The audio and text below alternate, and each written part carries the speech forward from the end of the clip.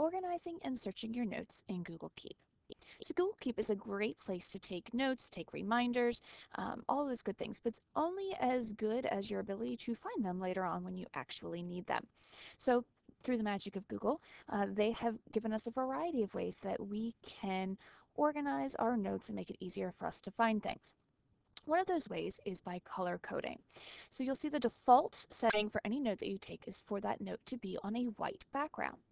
But if you'll notice underneath each note on the series of icons that you have at the bottom, there's a little artist palette. This will allow you to color code your notes in a way that makes sense for you. So example, this one here on my Walt Disney, this is going to be some research or a note that I took. So I might decide that all of my research is going to be in blue. All of my reminders might be in red, for example, and I can go through and select those. My to-do list, I might have be green because those are things that I need to go and take care of and do. Not only does it make it visually easy to spot those types of notes within my large Google Keep board here, but it's also going to be a way that I'm able to search for them. Another option that you have to organize your notes is by using a label or by tagging them. You'll see as I go down the left-hand side of my screen here, I have a variety of labels that I can then click on to bring up my notes that have been tagged with that particular label. To set that up, you'll see as I come over here within my note, there is those three dots, which we know always means more in Google World. So I'm going to go ahead and select that, and you'll see I have the ability to add label.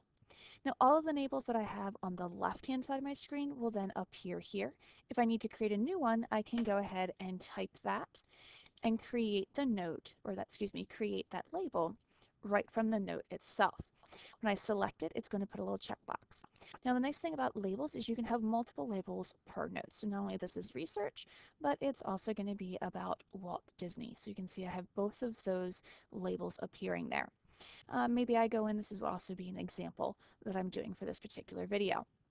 If I want to take a label off, it's as simple as unchecking the box, or you'll see when I click on the note, I then have the X beside the label that will allow me to remove that as well. You will also notice that when it comes to organizing my board, you can drag and drop your notes in an order that makes sense. But there might be a few that you always want to have at the top. So for example, at the top of my board, you'll see I have three what they call pinned notes. My to-do list, notes for our office meeting, as well as things to include in our office newsletter. To pin a note, if you mouse over a note down below, you'll see in the upper right hand corner you have what looks like a push pin up here. If I select that, that note now comes at the top of my screen, again amongst all of my pin notes, so I could go ahead and move that where I need it to be.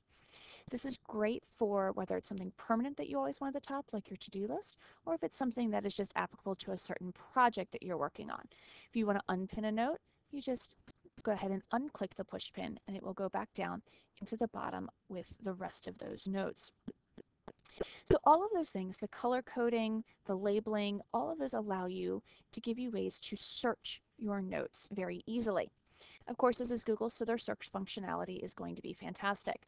You'll see at the top of my screen a very big box that says search. If I click in there, I can obviously search by keyword, but before I even go there, you'll see once I click in there, it gives me the option to search by the type of note. So if I know it was a list, if I know it was an image, I can select that. Here are all of my images that I have within my Google Keep.